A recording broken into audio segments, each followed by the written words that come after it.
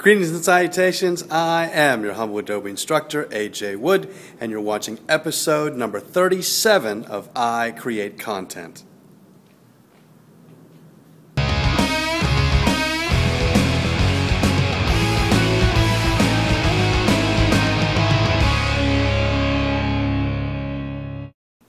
Hey everybody, appreciate you tuning in for today's show. If you caught our last episode, we were taking a look at Illustrator, specifically how to use the different drawing modes.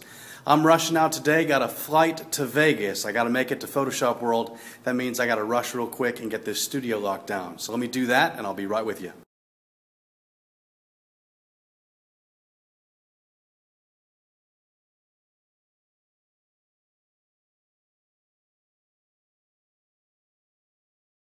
All right, I've got to get the studio locked up. I've got a quick tip for you in Lightroom. It's going to be real fast, probably faster than what you just saw. You guys have an excellent afternoon. I'm going to be broadcasting from Photoshop World. Check you later.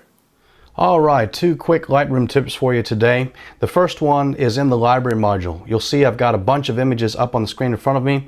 What I'm going to do is just go ahead and select some. Now, when you just want to use a just small series out of a larger set, you can actually go and just click on it. I'm using the Command key on a Mac or the Control key to just kind of click through. You could also use your Shift key to select a range of images. The tip is this. If you take your cursor to the right hand top right corner of the image, you can see it says Add Photo to a Quick Collection. I can click this with my mouse or I can hit B on my keyboard. When I hit B on the keyboard, it adds it to the Quick Collection. You'll see this under the Catalog panel under the hiding Quick Collection. Quick Collection is a great way for you to just temporarily grab a group of images.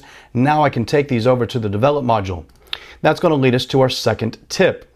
When you're in the Develop module, if you want to change a specific tonal value, if you click it with your mouse, in this case I'm clicking on the word exposure in the Basics panel, I can actually now use my keyboard, the plus and minus keys, to adjust that item. So notice that as I click on recovery, it tells me that it's locked in. I can modify it with the plus and minus keys. Notice that when I click on blacks, it says the same thing. I can actually move down the panels, and this is a very quick way for you to go through and make some modifications and adjustments. So these are some quick tips inside of Lightroom today. It is Monday, so end of Labor Day weekend. I'm off to Photoshop World, getting on a plane as we speak. So remember, I respond to the questions that you ask. Make sure you hit me up on Facebook, on Twitter, on Google+.